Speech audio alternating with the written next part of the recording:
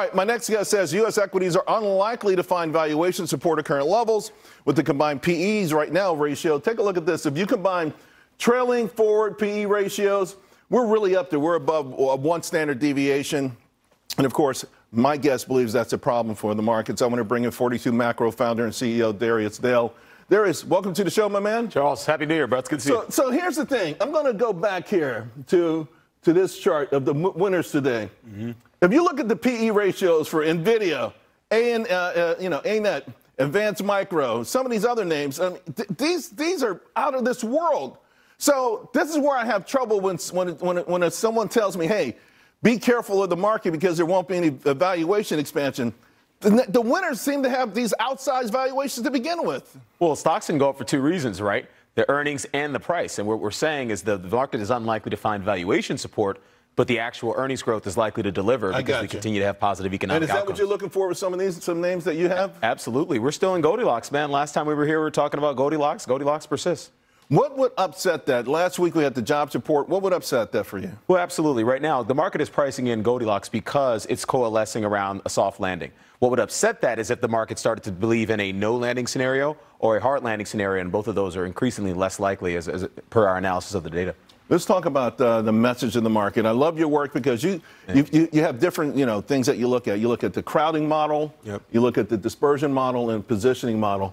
Let's talk about what they're telling you. The crowding model, not generating any bullish or bearish signals, sort of a neutral sign. Yeah, we finally got that pullback we needed to see after the big run we saw in November, December. Was that enough? Last week was enough? Well, it looks like it is. Let's go back to that chart. Exactly. There's a lot of folks still on the sideline who have not participated in the markets over the last year or so, and they're going to have to chase this soft landing trade higher over the next few months in our opinion. Dispersion model? Balance flow into defensive and cyclical. Not signaling a bunch of factor risk right now. Okay, positioning model. Retail trader position likely to be overweight stocks.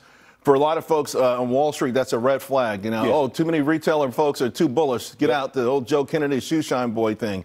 You buying into that? Yeah, I'm buying into that from a tactical standpoint, just from a very short-term perspective. That is a bearish signal, but from a medium-term perspective, if you look at investor allocations, they're not quite at levels that have historically been associated with bull market peaks, so there's more room to go on the positioning side. And it is intriguing to me. This is the chart I started to show with because this is 1 week at the, and again, these small cap was supposed to rule. Mm-hmm. Small cap was supposed to rule, and I don't. What does it take? I mean, do you ride the winners? Is there a lesson here about riding the winners until they become losers? Because the guessing game of when to get off of these things seems to fail all the time. 100%. And we have to understand what economic regime we're in, what financial market regime we're in. And right now we're in a regime that actually favors large cap growth over things like small cap value. And so in our opinion, this recovery that we're seeing in what would change that? Effective. We need to go into something that looks like a hard landing or soft or no landing from a data standpoint. And we're just not seeing that in the data. So this jobs report to you, does that back so far? Does it back a soft landing? Yeah, both the jobs report and the December ISM services PMI, which came out shortly after the jobs report,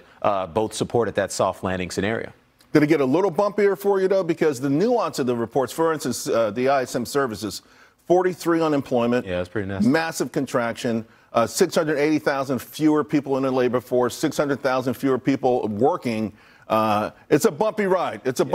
I'm not saying that the door plug fell out, but I'm just saying it's looking like a little bumpy ride right now. Yeah, it's definitely a little bit of turbulence, and we should expect to see a little bit of turbulence, right? We do need to see a period of below-trend growth to have some confidence that inflation is going to stay at 2%. Because it's one thing if inflation goes to 2% and reaccelerates from there. We need to keep inflation at 2%. So we actually do need to see some of that economic turbulence. We just don't think it's going to turn into a hard landing. My man. Charles, Happy New Year. Happy New Year, brother. It's good to see you.